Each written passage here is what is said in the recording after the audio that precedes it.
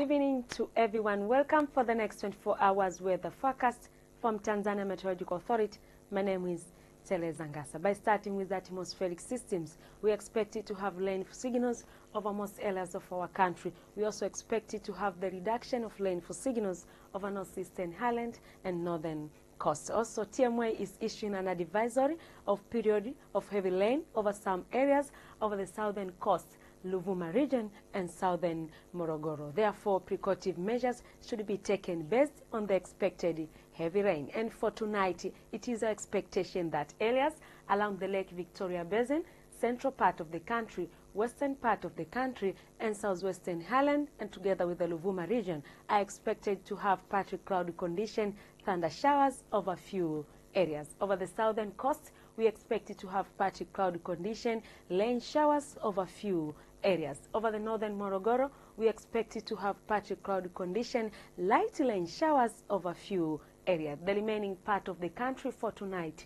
is expected to feature partly cloudy condition. For tomorrow, it is our expectation that areas over the southern coast, Ruvuma and southern Morogoro are expected to feature cloudy condition, thunder showers over few areas. And over southwestern highland, western part of the country, central part of the country, and areas along the Lake Victoria Basin are expected to feature partly cloudy condition, thunder showers over few areas. Over the northern coast, we expect it to have partly cloudy condition, light rain showers over few areas. Over northeastern highland, we expect it to have partly cloudy condition for tomorrow. And now, let's take a look on the 4 days weather forecast.